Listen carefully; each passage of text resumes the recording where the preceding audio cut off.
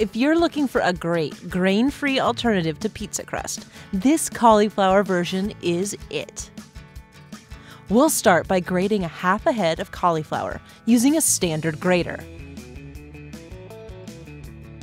Now place a steamer insert into a saucepan and add enough water to reach just below the bottom of the insert. Bring the water to a boil and add the cauliflower.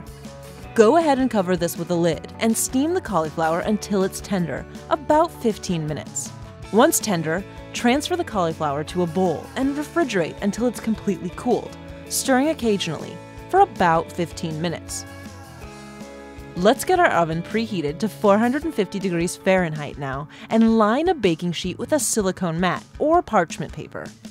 Now that the cauliflower has cooled, we'll transfer it to a kitchen towel and wring it out to remove as much moisture as possible. This will help keep the crust crisp.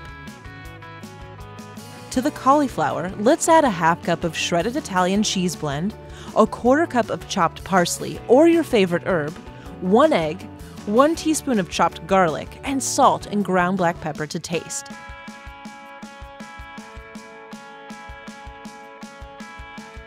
Give this a stir to combine and transfer to the prepared baking sheet.